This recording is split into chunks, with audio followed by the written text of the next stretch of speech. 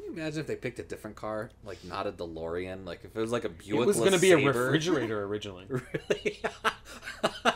And like they would have like people get in the that. refrigerator, like in the first kill children. That's why they didn't do it, because they were afraid children would accidentally lock themselves inside of refrigerators trying to time travel and would die. And so the ultimate decision was to pick something that was a little exotic looking. Like they decided on a car and they decided on something exotic.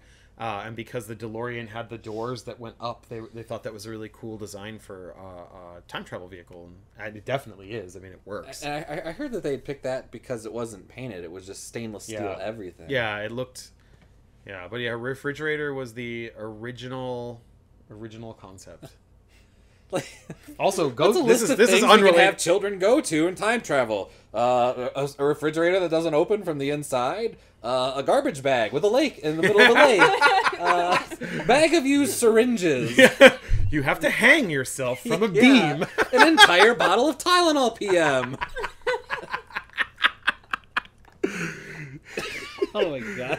Oh, I want to come up with even more of these. It's like shit. I love the bag over your head. Just put a grocery bag over your head. Dagger straight into your heart. Yeah. Put yourself in a centrifuge. Food you're allergic to. If you're allergic to peanuts, that'll help you time travel. Coconut shellfish. Just jump out of an airplane without any kind of safety. Just jump right out. You'll be fine.